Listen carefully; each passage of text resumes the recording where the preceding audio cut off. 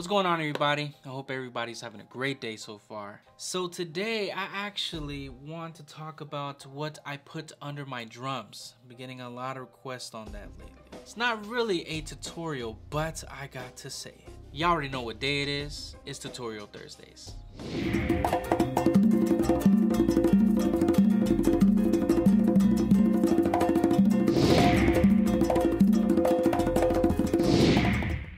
So to all the new subscribers, welcome to Percussion Life. My name is Eric Perez. Some of you already know that by now, but just had to welcome you to the channel. And I do hope that you enjoy these videos. And if you haven't subscribed already, just hit that subscribe button, hit that notification button, find out whenever I upload. And I normally upload every Monday and every Thursday, and it's normally things that you request. And to all my day ones, man, thank you so much for all the love, all the support, man, just helping this channel grow. It's crazy, man. It's just crazy how this channel is growing. It's all about you guys, man, and you guys constantly share it and constantly tell people about this channel. It just, you just gotta love it. Talking about one of my day ones, so sometime last year, I think it was last year, one of my day ones, his name is James. James, if you're watching, thank you, man. But he just out of the blue sends me something to put under my drums. And I normally put other things under my drums like wood plates. Sometimes I'll put drum heads like Conga heads that I'm not using under it, or I just put just a big wooden piece or something like that. But he suggested by just randomly sending me these things to put something under my drums that I've never tried, and I've fallen in love with it ever since. Let me actually take them out of the bottom so you guys can see them. Yeah, isn't it crazy? These are serving trays. You know, the ones that they use in the restaurants when they're like, want some water? Want some Vino Blanco? It's crazy, man, but this made such a major difference on the sound of my drums, man. It's crazy. And I normally took like wood pieces, you know, to gigs and things like that. You know, they get kind of heavy sometimes, or you know, end up getting a splinter. Man, you don't want a splinter on your hands, especially being a hand drummer. That's crazy. But these ended up being so portable and easy to take everywhere, man. So yes, I definitely recommend these. He made me try them out, and as you see, the bottom is all like beat up, and it's because you know, when you use these a lot, you take them to work with you all the time, you know, get put to work. It's kind of nice. But yeah, I just wanted to play a simple tumbao. I'm gonna show you the comparison of what it is just to play on top of a carpet versus play on some serving trays, man. And again, I've played on wood surfaces and I've put these under my drums and they still help out, man. They really help out with the sound, and they're durable. It's craziness. You gotta love it. But yeah, let me just compare and contrast the sound so you guys can hear it. I suggest putting some headphones on just so you can hear the difference. I'm not changing anything on the audio side. I'm literally just taking these off and then putting them back on again, you know. Yeah, simple. So yeah, I'm just gonna play a simple tumbao, maybe a couple licks here and there, and you be the judge if these serving trays make a difference or not.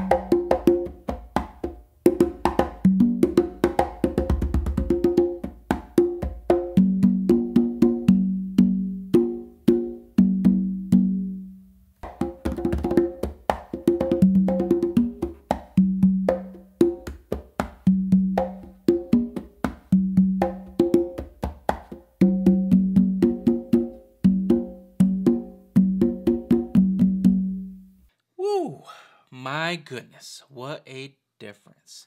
Obviously I'm playing on top of carpet, and carpet's going to dampen a lot of the sound, but who would have thought that some serving trays would make that much of a difference, you know, just in regards to sound, man. So yeah, I'll put, you know, some links below where you can get some of these. It's pretty simple stuff. They're very affordable, very good, and man, they make such a major difference. Just make sure, you know, if you're playing at a restaurant or somewhere, that you let them know, put a label on it, say it's yours or something, you know. Or if they're gonna throw some away, you can get some for free. It's kind of crazy. Some restaurants do that. But yeah, I totally recommend just using something under your drums. It helps to just even keep and preserve the bottom of your drum. You don't want it all scratched up, looking all nasty, looking all like you played on bricks or something, man. You don't want none of that. But yeah, I hope you guys enjoyed this video. I try to keep it simple. Did not change any of the tuning, so if you hear a difference in tuning, I haven't heard the audio yet. Really, I'm just going off of what I felt and played here, and it was a major difference just on tuning alone. Just on the tones that were coming out. I felt the presence, man. I felt the presence. But alright, y'all, I really do hope that you guys enjoyed this video. Y'all already know what to do. Like, subscribe, and I'll see you guys in the next video. I hope you guys have a great weekend.